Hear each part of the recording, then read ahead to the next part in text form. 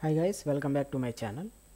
So in the previous video we have seen how to insert a data into DynamoDB table using command, and in this video we will see how to update a record or update command for the DynamoDB records. So if you see in this DynamoDB table, so we have two records. Let's try to update a score for second record. So the basic command to list a DynamoDB tables is AWS DynamoDB list tables. So in this we should get the list of DynamoDB tables. So we have only one table, student. Now we will try to update a record. So I have a command already. I will just paste it and I will just explain that.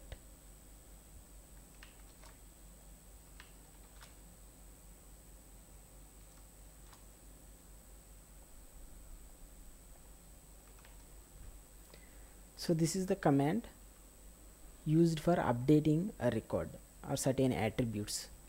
So AWS DynamoDB, we need to give update item. Then we will continue the command.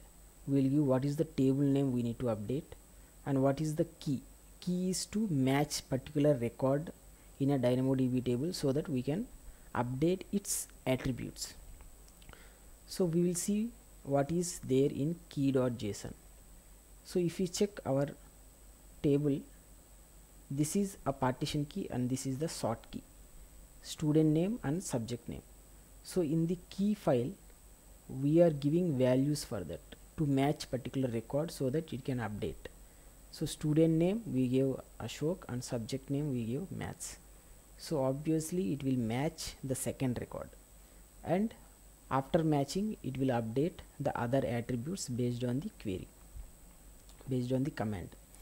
So after that we are giving update expression. We are saying set particular attribute to the particular value. So these particular attribute value and particular this actual value we will give in the next one, that expression attribute names. So attribute names we used for this actual column names, attribute names, and attribute values we use for actual values for the attributes. So here we just said hash y. So we are saying what is actually that hash y. Hash y is score, and what is the value of score we are mentioning here. Colon y means it is 100.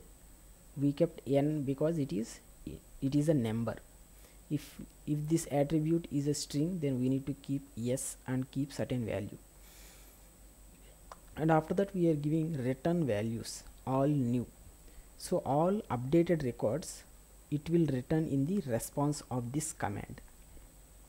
So after running this command we should see the second record score as 80. So as you can see we got the updated record, score, student name and subject name. If you go to our DynamoDB table, let's refresh it, and we saw the score is 100.